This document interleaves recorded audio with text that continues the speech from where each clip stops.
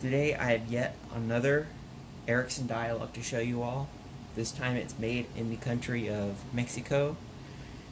Back in the day they did have a division of Ericsson which provided most of their telecommunication equipment.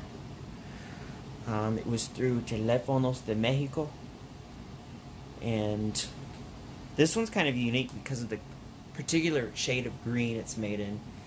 It's a much richer, darker green compared to my Ericsson Dialog from the country of Ecuador. And there's some slight differences to this telephone compared to other Ericsson Dialogs from other countries, including Sweden. If you look here in Ericsson, it's in a box, in a rectangular shaped box.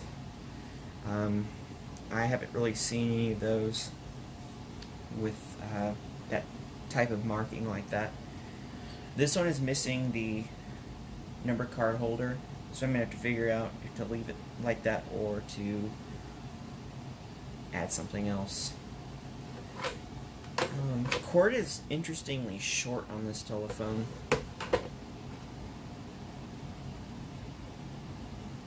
I don't know if that's, I'm pretty sure that's the way it used to be, or it could have been shortened, or there was a problem with it, but we'll figure that out.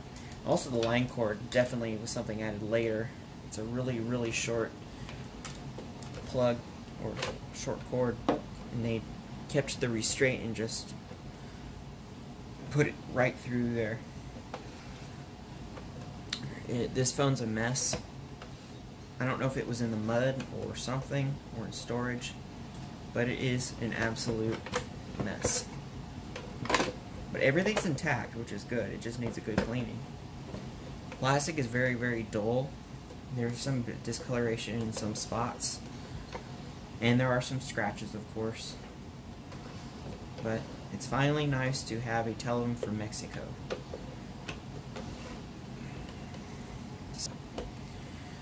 But no cracks, which is good. I do not know what year this phone is from. I haven't even looked on the inside, but I will be doing that shortly. So let me show you a little bit of the markings. You've got your usual LM Ericsson. Let me do it closer. There we go. LM Ericsson. Fix that. There we go. In the bottom, it's really corroded, so you can't really tell what it says. I don't know if it's corroded or if it's dirt that I can easily get off. But you can sort of make out what it says. We've got the usual LM Ericsson on the bottom here, and it does say Mexico on the bottom. You have to really look closely. There's also some wording here.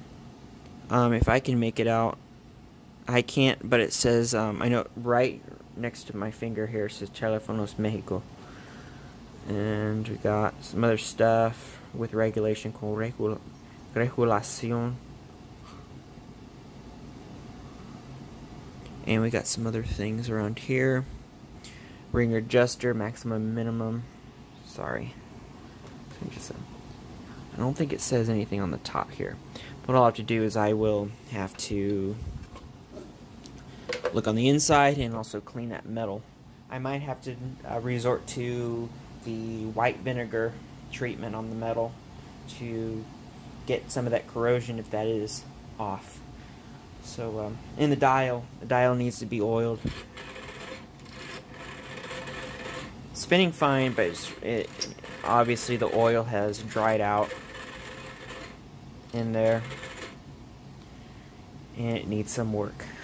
But all in all, it's in really good shape. It's just a mess.